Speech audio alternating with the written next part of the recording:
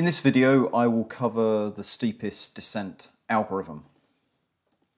So up to now, we've looked at iterative least squares methods, such as the simultaneous algebraic reconstruction technique, and these methods are quite robust, but they can be slow to converge. And that's why we're going to look at the faster alternative in a later video, the conjugate gradient method. But before that, we're going to consider a simpler algorithm, not as good as conjugate gradient, but a method that optimizes the step size of the gradient when you do the update. So that's called the method of steepest descent for the case of minimizing a cost function. This is the familiar least squares cost function that we've been using. And here we're using it for the case of a matrix H. So what that is doing is taking an image, a reconstructed image F, mapping it through H, which is like forward projection, then back projection, and then comparing it to the measured back projected data G. Now, to develop the steepest descent method, I'm going to modify that cost function to what's called the quadratic programming cost function. And we can just see how it's related just by developing basically G minus HF squared. So we just look at HF multiplied by itself, so that's just a vector times a vector giving a scalar product, in this context HF transpose HF, and then we've got HF with G, so that's HF transpose G, and then again HF with G, so there are two of those and they're both with a negative sign, and then finally we've got G with G, so that's G transpose G. So this is like an expansion of G minus HF squared. Now, of course, it's a cost function and we're looking to find the F that minimizes it, and so we immediately notice that this term here is completely independent of the image F, that vector, and so we've just discarded it. And then here we've just simplified by the factor of half stays here, but half times this obviously just eliminates the 2 and the half, and so we just end up with minus HF transpose G. And then finally, we just recognize that we could discard this front matrix H here and also here, and so we're reduced to this quadratic programming objective function or cost function. So there it is. Find the reconstructed image F, which will minimize this quadratic programming objective function. And because we're using the matrix H, we are assuming that this is a real matrix and that it's symmetric because we've obtained it from A transpose A, where A maps from the image to the sinograms and A transpose maps from a sinogram or sinograms back to the image, and so that's why H is basically forward modeling to a back projected image. Okay, so putting that into subscript form to help with the derivation here, so this is just a scalar product. Well, first of all, this is HF, so that's just matrix vector multiplication, very familiar. And then the scalar product of F with that, so it's just this expression here, just take F, multiply element by the output of HF. And so that's just rewriting this in explicit subscript notation. And this is just a scalar product between the image and the image estimate F and the back projected data. So this is just a very familiar scalar product, just element by element multiplication and then a summation. Okay, so that's what we want to minimize. So we're going to take the partial derivative with respect to just one of the pixel values, and we're going to label that pixel value Fn, so pixel index n. So we're just doing here the product rule of differentiation. So we just take, first of all, this part. So we just transfer that directly down here. And then we multiply that by the derivative of this part here. And so differentiating with respect to Fn is just one of the terms is Fn. And so that just goes to 1 just by differentiation. And so what we're left with is just simply half and then that expression there, that matrix vector multiplication. And then, of course, we'll do the other part of the product rule of differentiation. So we take this first expression here, just transfer it directly there, and multiply it by the derivative of that expression with respect to Fn. Fn is just one of the terms in this summation, and the coefficient of that is going to be Hin. And so we're left with sigma Fi multiplied just by Hin. And then the derivative of this with respect to fn is obviously just the coefficient gn when it meets fn in that summation. Okay, and because h is real and symmetric, we recognize that the order of indices here for h and for h here, actually it means these two terms completely match. And so what we end up with is the statement that obviously if these two terms match, because hin is equivalent to the hib here when we sum over this index, or when we sum over the first index, because it's symmetric, it's the same. So these two expressions are the same, so half plus a half just gives effectively that real symmetric matrix H multiplied by F.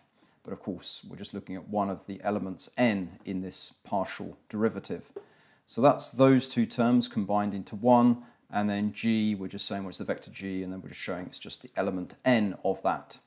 So we're just going to carry that over to the next slide and make the observation that this is the gradient of that cost function with respect to just a single pixel value fn.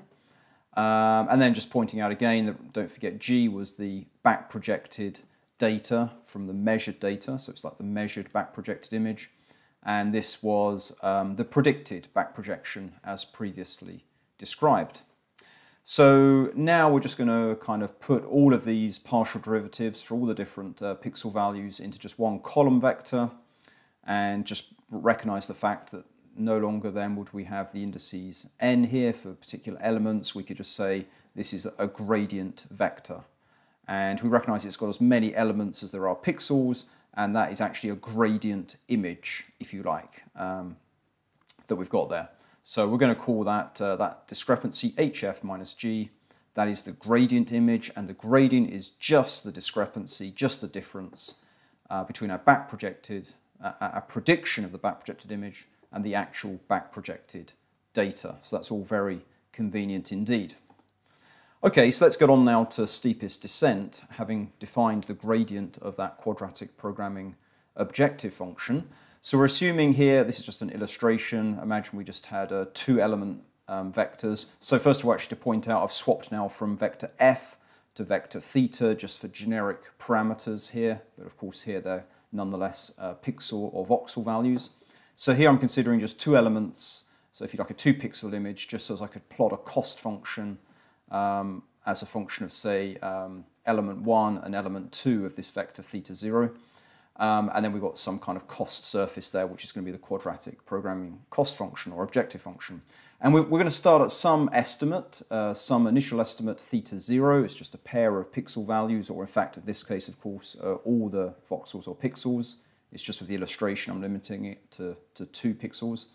We're starting off there and we're saying, okay, we know the gradient, okay, that's a gradient image, okay, and the question is how much of this gradient image, so alpha is how much of that gradient image do we add on to our initial estimate theta 0 in order to get to a better estimate theta 1 that's going to be heading towards the minimum of that cost function.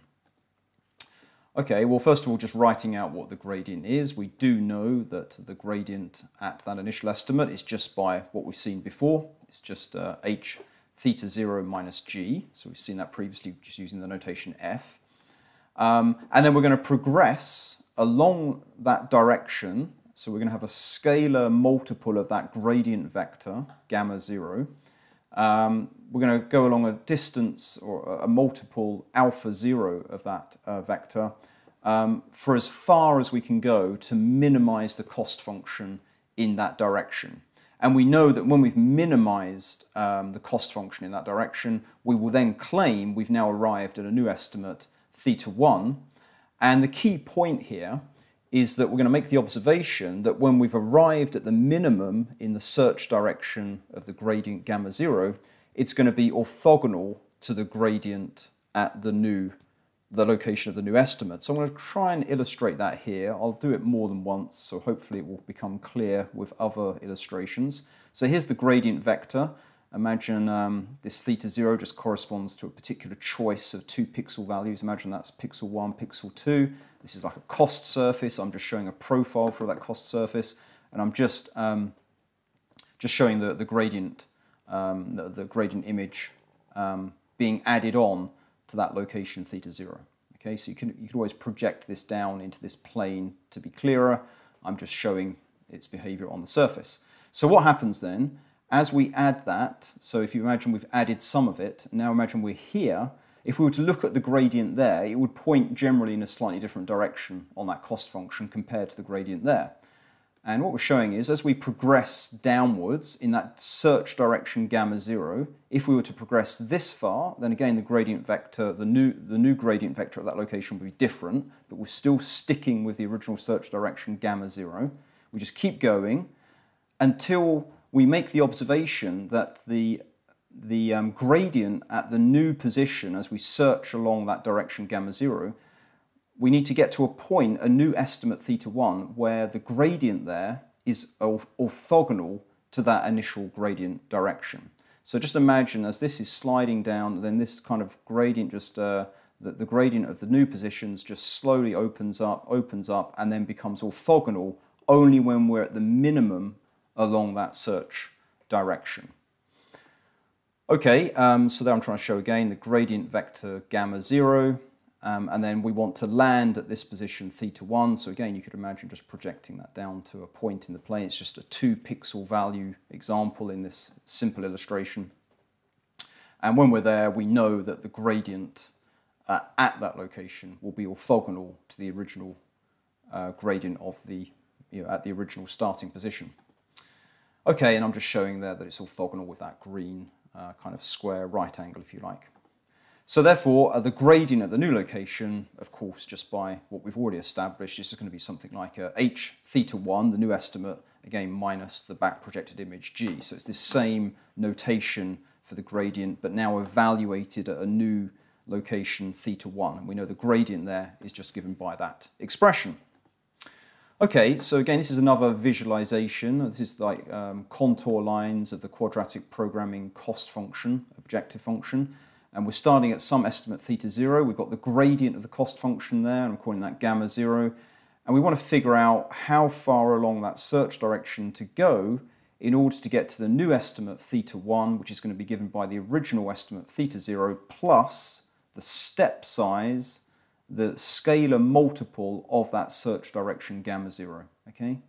So let's take a look as we progress along there. There you go. I'm showing what the gradient would look like as we progress in that search direction. And we just want to hit that sweet spot where at the new location, the gradient of the cost function is now orthogonal to that original direction.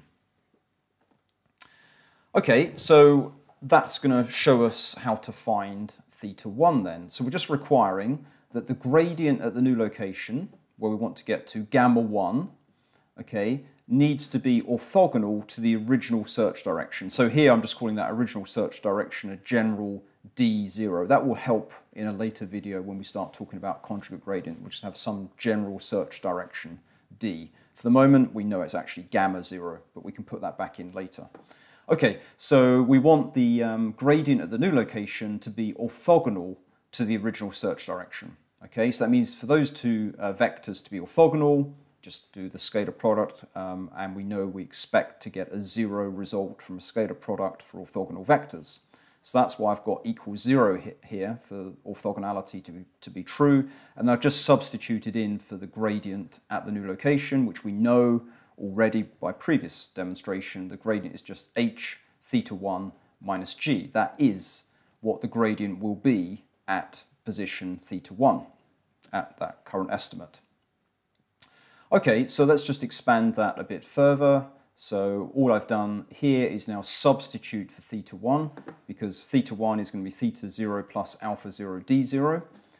Okay, and so therefore I've just replaced theta 1 with theta 0 plus alpha 0 d0. That's all I've done to go from this line to this line. Developing that a bit further, I've just factored in the d0 here. So this is h theta 0 transpose times d0, because that's a transpose there, plus alpha h d0, so I've kept that there. Again, it's transposed, multiplied by d0. Plus, then I've got a minus g transpose multiplied by d0. So that's just a very simple expansion of that expression. And then to get to the next line, what I've done here is I've got this term has just gone across there, then, or I've kept that there and I've just put this on the other side. So that's G transpose D, just adding that term to the other side. And then this now needs to be subtracted from that side. So it's minus H theta 0 transpose D0. So this is just basic manipulation of that same expression. Which now gets us into the position, that's the whole point for that manipulation, to solve, gets us into a position to solve for the step size, that scalar multiple alpha 0, that we need. Okay, that tells us how much to multiply by d0 by in order to get to that place of orthogonality of search directions. And so that numerator there is just identical to the previous line. I've just pulled down h d0 transpose d0. Okay, and then rearranging this, I can just now factor d0 out, and that leaves us with g minus h theta 0 transposed, okay, multiplied by d0. And in the denominator, all I've done there is use the rule that this product with a transpose, I can just reverse the order, and so that's d transpose, and then h is real and symmetric, so h transpose equals h. Okay, and we used that earlier on, remember, when we calculated the expression for the gradient. Okay, so that's given us alpha 0. And just to, again, illustrate what that's doing is that as we progress along here to different solution positions along that search direction, the gradient at each location would be changing as we saw. And we just want to get to that point there. And by using that requirement of that to be orthogonal to the original direction, what we end up with then is this overall single vector, which is just alpha 0, d0, and that will take us from where we are, theta 0, to the new position, theta 1.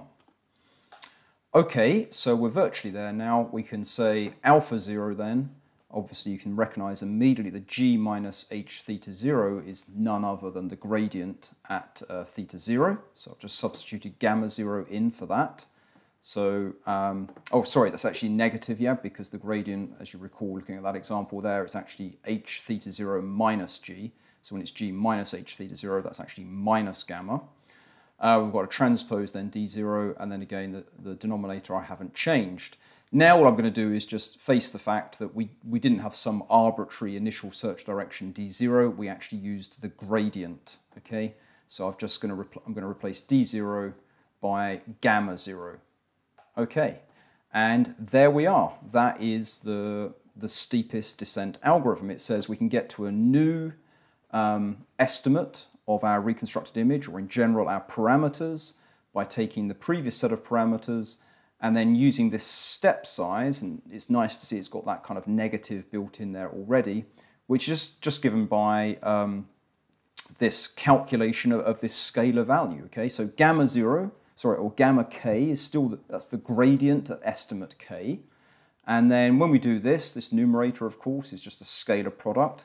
And this also is effectively a scalar product. And so we end up with a scalar, which is the step size for that search direction, which in this instance is the gradient. And so that is the steepest descent algorithm.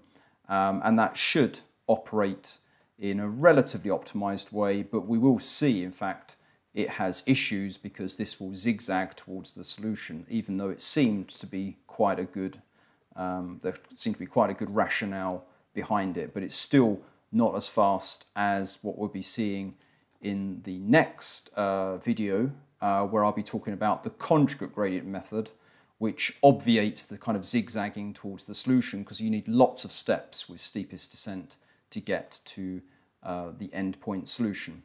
Thanks for listening.